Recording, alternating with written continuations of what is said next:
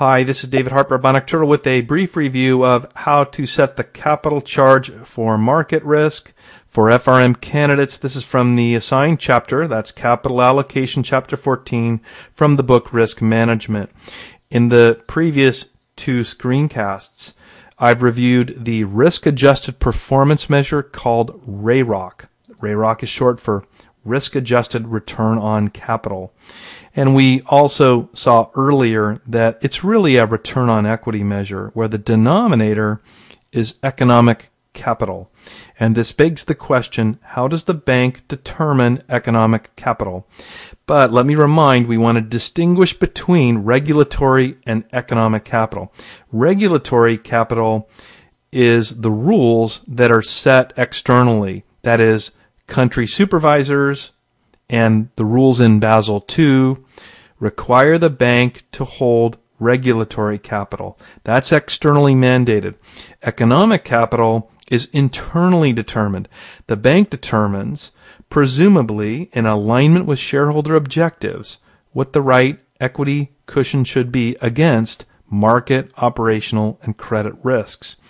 And so, how do we do the economic capital? Well, several approaches, but the approach here given by Crouhy et al. Is illustrated here, and again, just for the market risk bucket, not for the operational and credit risk buckets. Those risks are real. Economic capital must be held against credit and operational risk, but that's not determined here. Here is just the market risk. I'll start with an assumption that the portfolio value is 1 million, and then an assumption that I made up that the daily volatility is just shy of 10%, so that in dollar terms, if I multiply that almost 10%, or that really 9% times the portfolio, I get a dollar volatility or dollar standard deviation of 90,000. I picked that number so I could end up here with a rounded value at risk. That's all for that. Then there is a confidence level as usual. Per the value at risk or VaR approach, we select the confidence level. I selected 99%. Then what I did here is, instead of using the normal distribution, I used the student's t distribution. I do that only to remind that we don't need to use the normal distribution. There's been a lot of heat lately directed at value at risk and the so-called Gaussian distribution. But we have always known that we don't need to use the normal and that asset returns are fat-tailed, in which case the normal is not really appropriate. Rather, we typically learn the tools with a normal distribution. Then we know they're not going to fit in the real world. So here what I did is I'm using the student's t distribution with 99% confidence and 10 degrees of freedom. The student's t is symmetrical like the normal, but it has fatter tails. And so at 99%, I get 2.76 instead of what the FRM candidate is used to seeing, which is 2.33. It's a higher number for the fatter tails. And so this is telling me that with 99% confident, I don't expect a random variable that behaves according to the student's t, or is characterized by the student's t distribution, to exceed 2.76 standard deviations. So that if I multiply the dollar volatility by my critical t value, I get a value at risk at 99% confident of $250,000, meaning on a daily basis, I don't expect to lose more than $250,000 with 99% confidence. So as I'm sure you know about the VaR, it doesn't mean that's our worst case scenario. We fully expect in 1% of the outcomes for this to be exceeded, and further, the VaR tells us nothing about the magnitude of that exceedance. So I've got my VaR at 99% confident at $250,000. What's the period on that? It's the same period as my volatility since I haven't scaled it, so it's daily. And now, to set the capital charge for market risk, according to this approach anyway, we want to set a VaR limit and a multiplier and then a couple of other parameters. So there's an F1, an F2, and an F3. And the key one here is the F1 multiplier.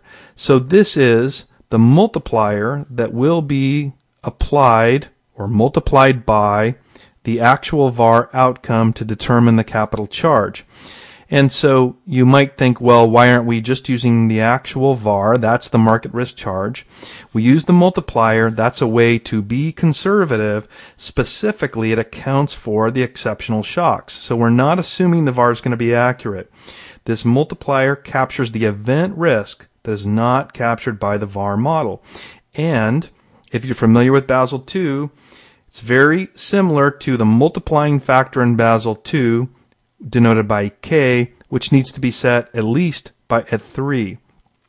So here's the multiplier to our actual VaR. Then we're going to set a VaR limit, and what I've done here is I took the $250,000 VaR, multiplied it by 2, and I'm going to say that, or just assume, this is an assumption, that internally we're going to say the VaR limit on this position is $500,000. Again, it's 2 times the VaR. And now, there's also going to be a modest charge. In this case, I'm following Crouhy's assumption. This example is all in the book. There's going to be a modest charge for the unused VaR, whatever we don't use the VaR limit. And then importantly, there's going to be a penalty for exceeding the VaR. And so this is going to be many multiples higher than the unused charge. In this case, 3. And so let's look at 2 scenarios here. The first scenario is where the actual VaR is $200,000, so notice it's under our VaR limit. And then a sort of semi-alarming scenario where the actual VaR is $600,000 and therefore exceeds our VaR limit. Under the scenario where the VaR is $200,000, the process here is we take the $200,000 VaR and we multiply it by that 2.0 multiplier. So you can see that really conservatively doubles the actual VaR to $400,000. Then, because we didn't use all of our VaR limit, we were $300,000 under our VaR limit. We charge 15% against that. So that turns out to be a modest amount, of $45,000 in this case. We didn't go over the VaR limit, so there's no penalty. So we add these up, and the capital charge for market risk under this outcome is $445,000. And you can look at this as it's a little bit over 2 times the actual VaR. Now, the scenario where we exceed the VaR limit is $600,000. We still apply the 2 times multiplier, so that gets us to $1.2 million. There will be no unused portion because we've exceeded the VaR limit. And then specifically, we went $100,000 over the VaR. That gets multiplied by 3 for $300,000. We add the $1.2 million and the $300,000 to get $1.5 million. So you can see the charges gets to be quite severe here for exceeding the VaR limit. It's a function of the penalty. You'll notice that in any scenario, we're either going to use the unused portion, the F2 charge, or we're going to use the penalty, the F3 charge, but we're not going to use both because we're either going to come under or go over. But that's the market risk charge under this approach. And so I hope this was helpful. This is David Harper, the Bionic Turtle. Thanks for your time.